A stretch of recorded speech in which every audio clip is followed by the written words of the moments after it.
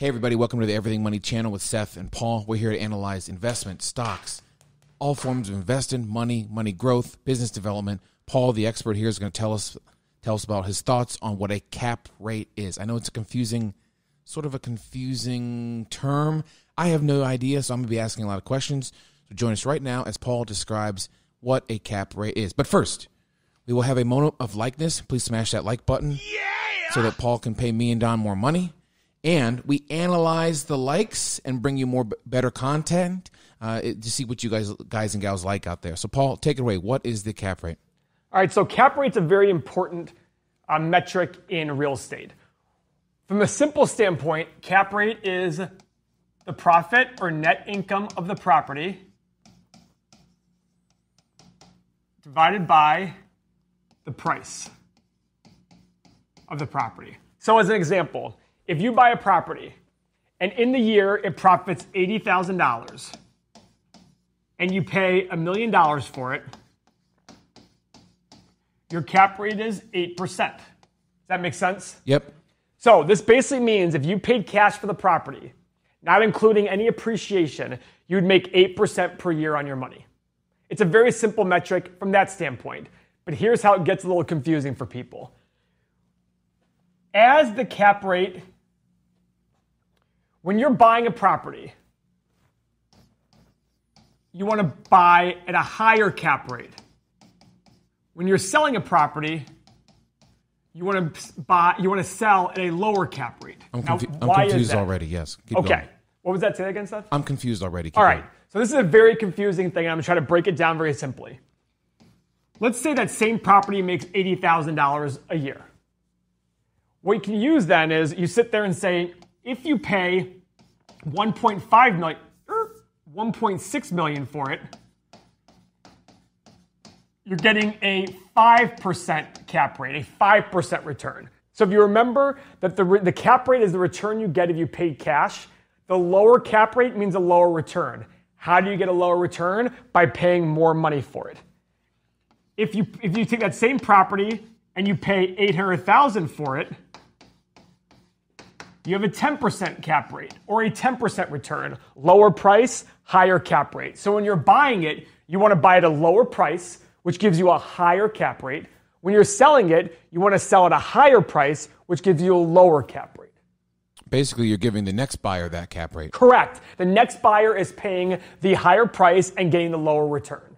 Seems plausible. This is good. Right. So, what other things can affect these numbers? What if I somehow drum up more income with the property? Boom. That's exactly it. So right now in this market, we're seeing a lot of, I shouldn't have erased that. That's okay. We're seeing a lot of really low cap rates. What drives cap rates? Interest rate. So if you think about it, if you're making an 8% return and you're buying an 8% cap rate, if you're paying interest of 6%, you're basically making a spread of 2%. You're borrowing at 6, you're making 8. Does that make sense? Your spread is 2. So if you're always happy making 2%, what happens if the interest rate goes to 4%?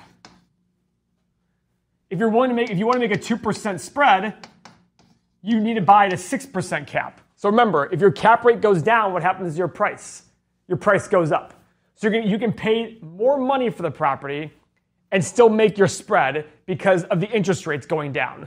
Same point, if interest rates go up, let's say interest rates go to 8%, you still need to make your 2% spread. You now have to buy at a 10% cap rate. So the price will go down. So over time, as interest rates have gone up, if you look at history in the early 80s, cap rates were very high. Recently, since interest rates are really low, cap rates are very low, a lot lower. So interest rates are the biggest fluctuator of cap rates because you're borrowing. You shouldn't be borrowing at a higher rate, a higher interest rate than your cap rate pays, because then you're losing money essentially. Now, what you asked earlier, Seth, was what happens? How can you pay a lower cap rate? I have bought properties at 4 and 5% cap rates, which is a very low cap rate, very high price. But that's because I could drive income up a lot. So let's say I buy a property that generates $80,000 a year, and I pay $1.6 million for it. 5% cap rate, like before. That's terrible. However, let's say I know the property Next day, I know I can increase rents and profit and make that same property make $120,000 a year. Now, on my original purchase price of $1.6 million, that is a 7.5% cap rate. Does this increase in revenue include money you put into it to make it more valuable? Right now, I'm not going to worry about that. That's a different conversation altogether, okay. And we'll talk about that. But if I know my best return ever, I bought the property, and the next day we increased rents by 40%. Just because the previous owner just didn't know the market. They didn't know what they could increase rents to. So what are some other ways we can get this number from 80 to 120? So one other way is putting money in the property, which is a separate video altogether. Yeah. But driving, you can cut expenses or increase rent. That's how you get profit to go up, right? Only two ways. Increase revenue, decrease expenses. Those are the two ways you increase the profit. So if I can figure out a way that I can increase revenue or decrease expenses enough to increase my profit by $40,000, I'm going to increase my cap rate, and I'm going to get a higher return on my property. Now, let's say the market for this property is still 5%. Now that $120,000 in profit, $120,000 in profit divided by the 5% return equals $2.4 million in value. So I paid 1.6 for it. I increased the profit to 120,000. Now my property is worth 2.4 million at the same 5% cap rate. Do it again. I took the 80,000. I made the profit 120. If I want to sell the property at the same 5% cap rate I bought it at, I would divide by 5% because I want to sit there and see what is my return. How did my profit and my return work together? I had to sell it for 2.4 million to get somebody the 5% return. 120 divided by 2.4 is 5%. So I've increased the value of my property by 50% as well. So if the next buyer paid 2.4 for this same property, but with the higher profit, they're still getting that 5% return. Okay. So these are how cap rates work. It can be confusing. It will be confusing. My recommendation is to just keep working on the equation. Oh, I can't do more screens? That sucks. The full equation is NOI divided by price equals cap rate. Now remember, cross multiply. NOI divided by cap rate equals price. You use these together to figure out the price you want to pay or the cap rate you're getting. If you know this, if you know two of these, you'll always be able to figure out the rest. Use these to always figure out where you are in your deal. And it's a wonderful, there's so many things about cap rates that can be affected.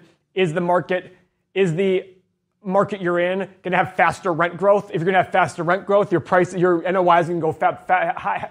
Your NOI is going to increase faster. So therefore, you might be willing to pay more money for that property and therefore get a lower cap rate. So all these things are important to understand with cap rate. They can be very confusing. And as long as you understand these two equations and how they work together, you'll be fine. Are all cap rates made equal? No. Like I was saying, if you're in a market, let's say, for example, let's do this one. Apartment building versus office.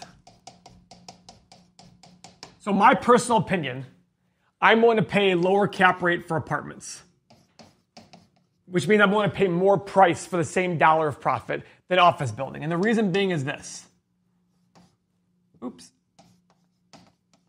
In apartments, I can rehab.